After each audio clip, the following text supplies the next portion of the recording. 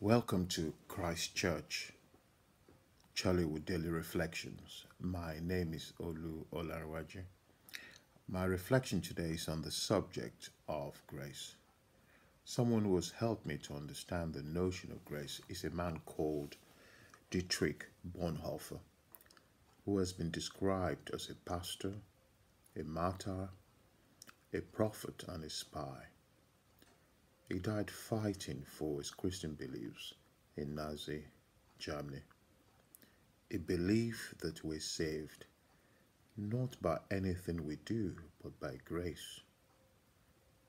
That true grace comes to us by costly sacrifice. And if God was willing to go to the cross and endure such pain and absorb such cost in order to save us, then we must live sacrificially as we serve others. Anyone who truly understands how God's grace comes to us will have a changed life. He believes that this costly grace changes you from inside out. So, what do we mean by grace? Grace has been described as the love of God shown to the lovely, peace of God given to the restless, the unmerited favor of God. John Stott, the famous theologian, says, grace is love that cares and stoops and rescues. Jerry Bridges, the American pastor, said, grace is God reaching downward to people who are in rebellion against him. And Paul Zal says, grace is unconditional love towards a person who does not deserve it. So the theme about grace, the consistency, is that it's something given to us by God. It's a gift by God that we as human beings do not deserve. It's a gift that is not earned, and it's a gift that is not based on our works. And the biblical context of grace, which I hope will help us in our spiritual journey, is given by Justin Holcomb. He says, grace is the basis of our Christian identity.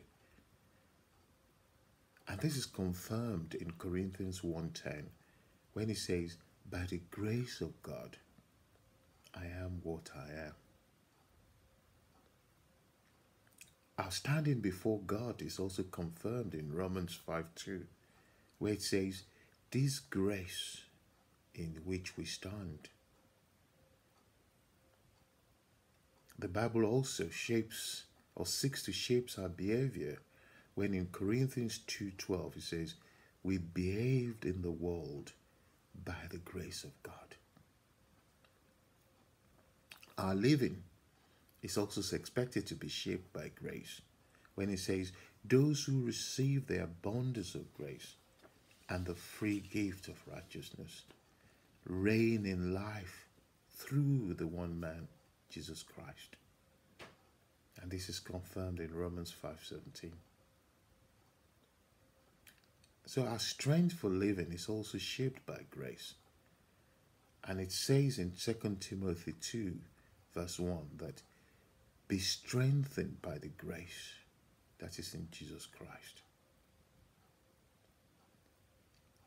The Bible also provides a context in terms of our way of speaking when it says, let your speech be always gracious in Colossians 4:6. Grace also shapes our serving in the Bible. 1 Peter 1:10 says, serve one another as good stewards of God's varied grace. Our sufficiency is also informed by grace. In 2 Corinthians 2:9, it says, my grace is sufficient for you. in times of difficulties and suffering, we have insight about how grace should inform and shape us. In Hebrews 4:16, when it says, we get grace to help in time of need. And in 1 Peter 1:10, it says, and when you've suffered a little while, the God of all grace will himself restore, confirm, strengthen, and establish you.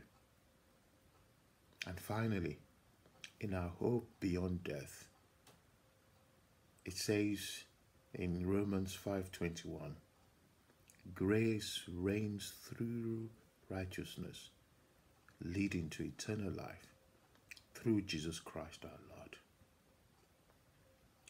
So quite clearly, the grace of God is central to the life of the Christian.